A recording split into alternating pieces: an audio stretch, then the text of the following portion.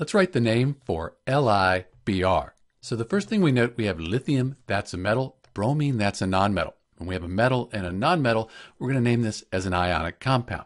So first we write lithium for Li. Next for bromine, we write bromine, lowercase b, and then we replace the INE with IDE.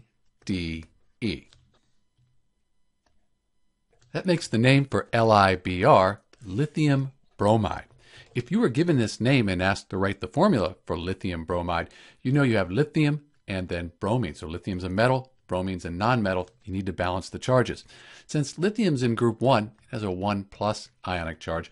Bromine, that's in group 17, sometimes called 7a, that has a 1 minus ionic charge. These two balance out, so we just have LiBr as the formula for lithium bromide. This is Dr. B writing the name for LiBr. It's lithium bromide. Thanks for watching.